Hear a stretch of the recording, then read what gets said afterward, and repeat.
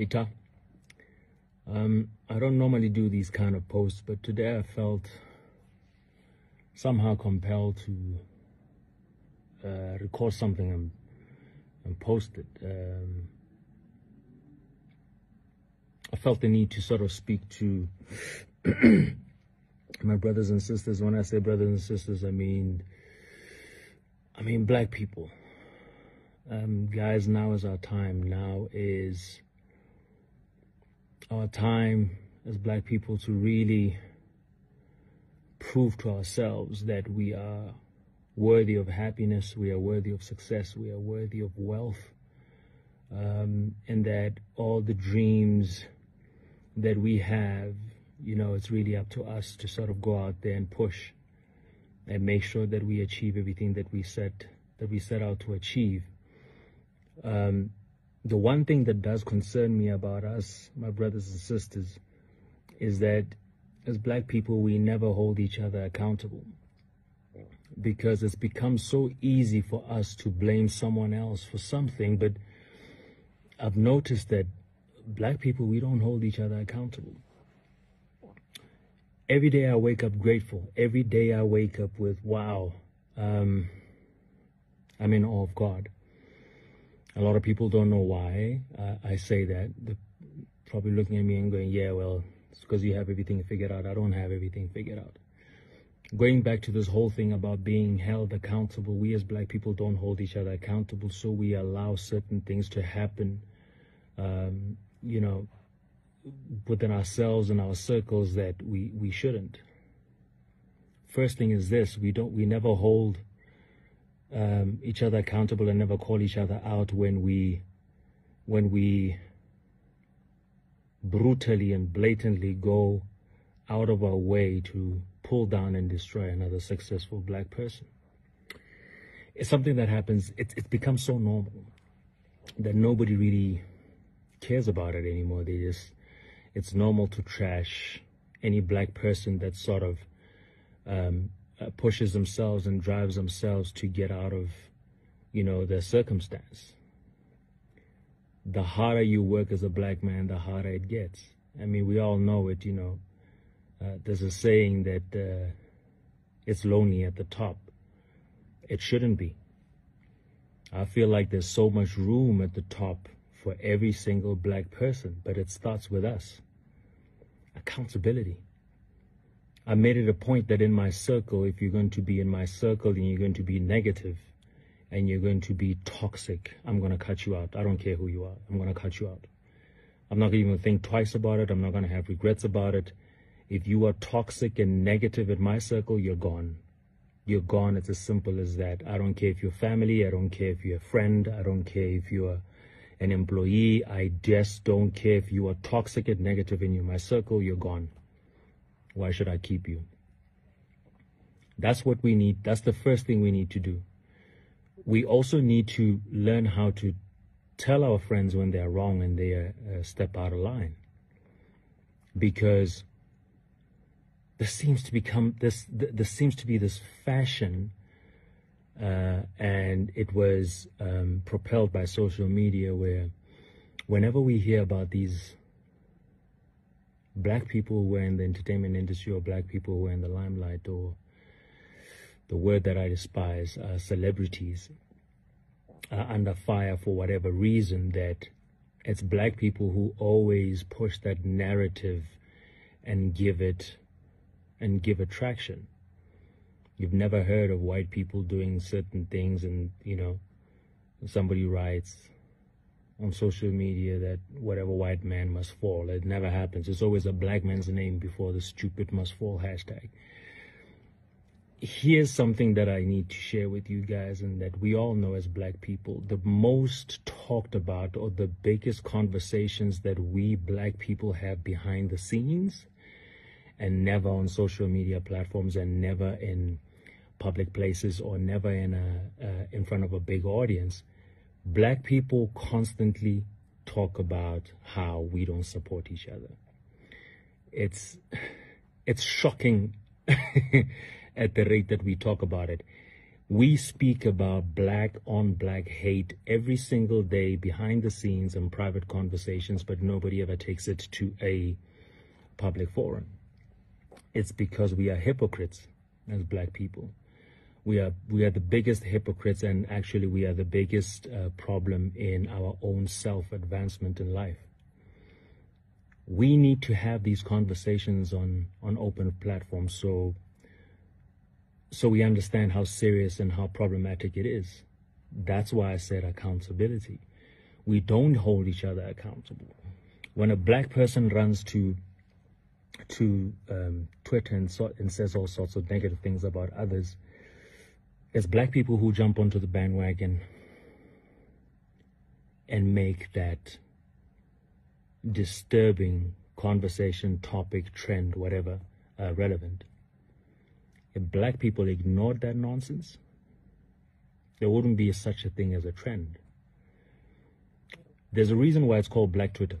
This is not necessarily just about Twitter. It's about a general thing that happens in life, but I'm giving reference to a platform like that because it seems to be the most negative social media platform because of the traffic of black people attacking black people. That's what it is. Black people always find a way to make light of serious situations. We as black people always find comedy out of things that are hurtful and painful to others. We always comment about things that just have nothing to do with a serious real life issue. And we make a joke out of it. We call it banter. We call it jokes. We call it, oh, come on, relax, we're just making fun. You're making fun of somebody's pain and heartache. I want to say this to you guys that, the reason why that happens is because of this. And this is the whole point of this video. It's because we as black people still do not believe that we are worthy of success. We don't believe that we are worthy of wealth. We don't believe that we are worthy of happiness. The most broken people are the ones that will always try to break others. There's a saying, hurt people, hurt people, hurt people. It's so true. When you get bullies, whether social media or real life, bullies and people who tear other people down, people who are constantly talking about other people, they do this because they are going through the most. They are really miserable, hurt people. They are suffering. So I actually feel sorry for them. I feel sorry for them. There's a certain compassion that I have towards people who are always speaking hurtful and negative things about others, because I know it's a reflection on who they are. It's got nothing to do with others. It's got everything to do with them. Bottom line is this, guys. We need to be able to look at each other and say, hey, stop that nonsense. We need to be able to call each other out and say, no, don't do that. That is BS. Because it is.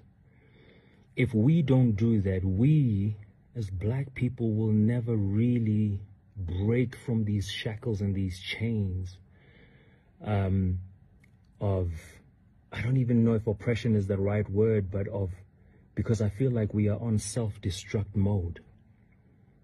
We are on self-destruct mode because we don't believe that we deserve good. We don't believe that a happy, successful black man is deserving and worthy, because we're always going to try and find a negative about his happiness and his success, which is sad. Our brothers and sisters, you have no idea the number of opportunities out there that are just waiting for us to just grab.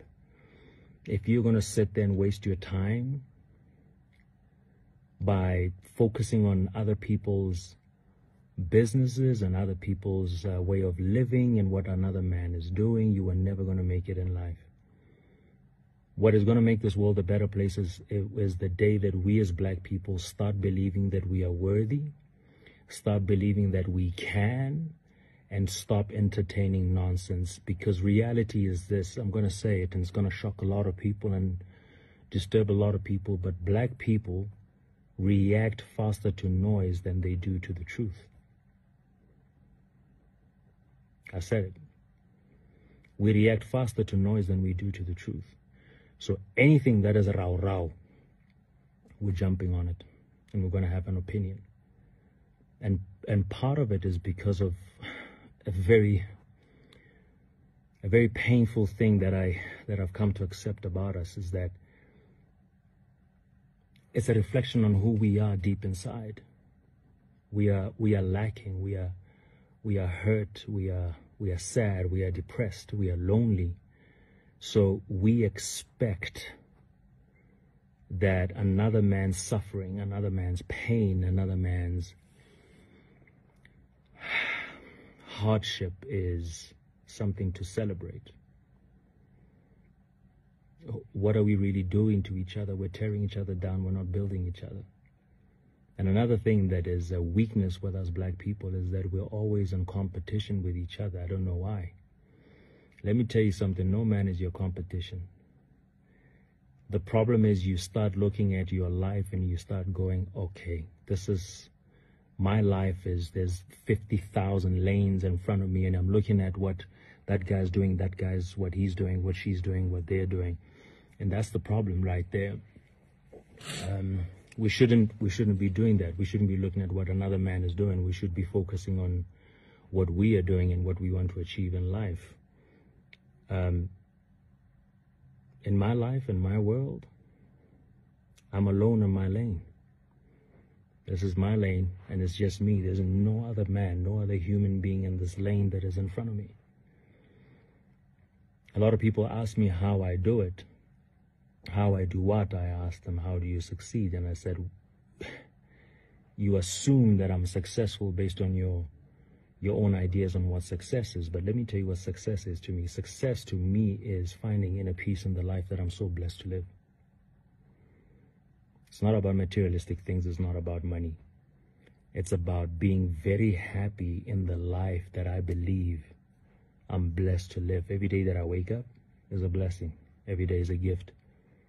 I am successful because I feel extremely grateful for what God has done for me. And that one of the biggest gifts that God has ever given me is the spirit of gratitude. The spirit of gratitude makes me appreciate things as they come.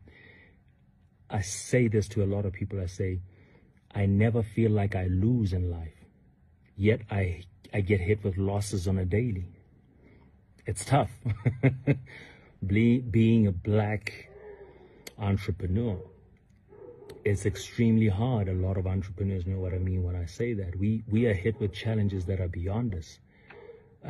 But one thing that should not be one of those challenges is constantly fighting and trying to prove ourselves within our own, or explain ourselves to our own.